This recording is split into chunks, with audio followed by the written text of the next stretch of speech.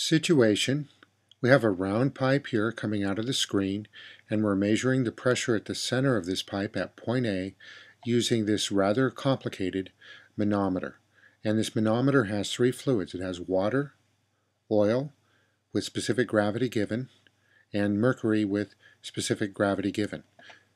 The goal is to find the pressure in kPa gauge at point A.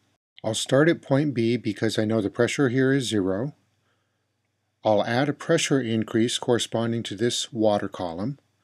I'll add a pressure increase corresponding to this mercury, so now I'm down at this elevation. Then I go across horizontally, and I go across the interface, so I now know the pressure here.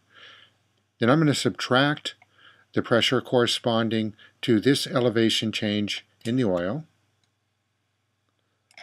Then I'll go across, I now know the pressure in the oil right here. I'll go across the interface, the pressure is constant. Next I'll add pressure corresponding to this height, and I'll get the pressure at A. Let's write the equation. We start at point B. So we say the pressure B. Then we're going to add on the pressure corresponding to this water column. So that's gamma water times 0.9 meters. So we have specific weight of water.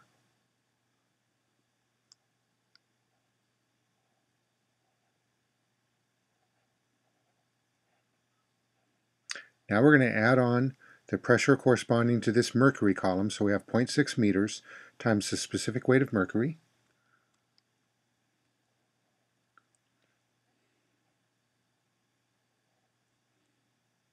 So 0.6 meters. Now we come across here, and we're going to subtract the pressure in the oil. So that's minus specific weight of oil. That elevation change, we went upward by 1.8 meters.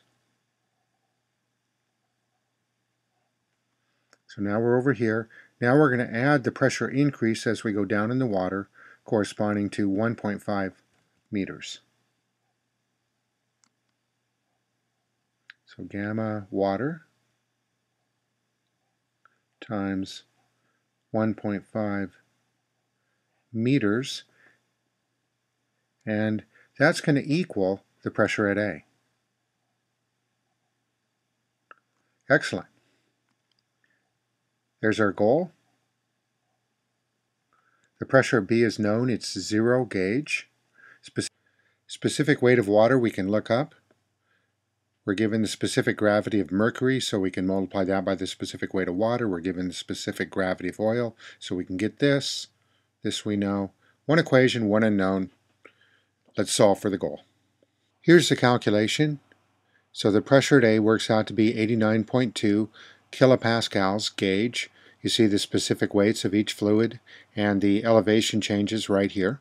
Notice in the final answer that you always want to specify which type of pressure. So we have 89.2 kPa gauge.